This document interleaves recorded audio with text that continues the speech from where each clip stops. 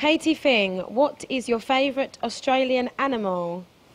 You know what, I'll have to say it's a koala, purely because when I had a day off last week, I decided to go to the beach and a lot of my team decided to go and see koala bears, and the fact that they smell like BO and I won't say what the other thing they said they smell like makes them pretty cool. So I'm going to say that. Ashley Spencer, what hair products do you use? Your hair is so shiny. Argan oil is amazing for your hair because it just keeps it nice and nice. TG Lusterizer, I live by that. I use it every day. Talia Michelle Smith, what's your favourite film? That is the toughest question because there are so many, but I'm going to say it's not my favourite film, but I saw it yesterday and I saw Salt, and I want to be Angelina Jolie because she's cool and she can change her hair and look hot, whatever she does. What's the cutest thing a fan has ever said to you? When I grow up, I want to be like you. I think that's pretty cute. Annie Sexton, that's a cool name, Annie Sexton. What do you do on the plane trips to stay amused besides sleep?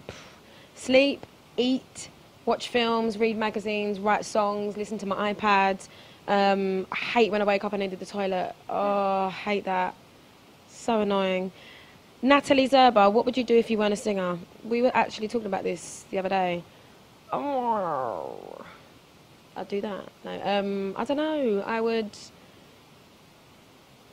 do something fun. I would be, I don't know, I'd work with kids, or I'd be, I don't know.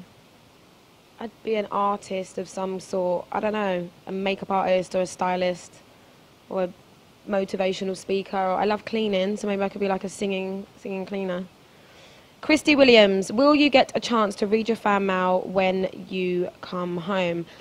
My fan mail is in hiding at the moment. I have thousands of letters at my house and I have to do it bit by bit. I get like 8,000 letters a week, so it's tough to get through it when you don't have any time given to do so.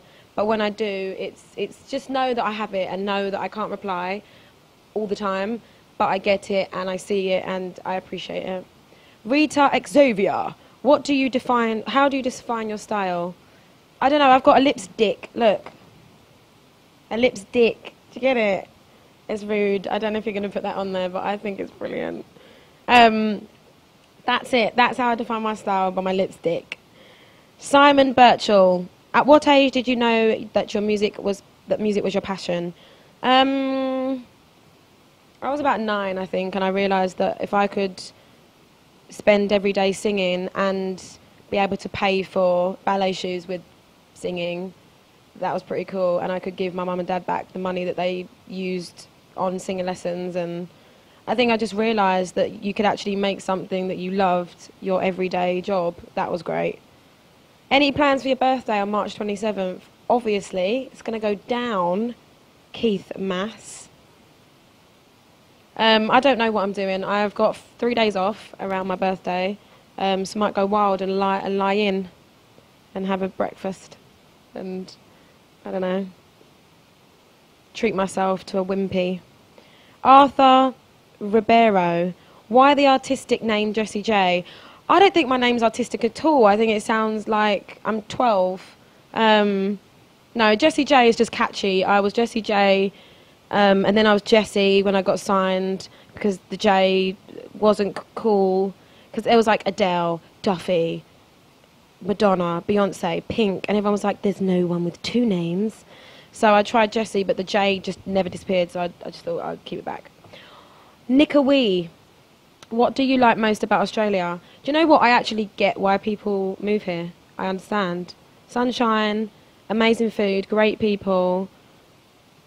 Just, it's such a nice place and it's clean. It feels like everyone that lives here respects living here. And the beaches, there's always something to do. And I want to learn the accent. What do you like most about Australia? I like the accent. And that's the end of that.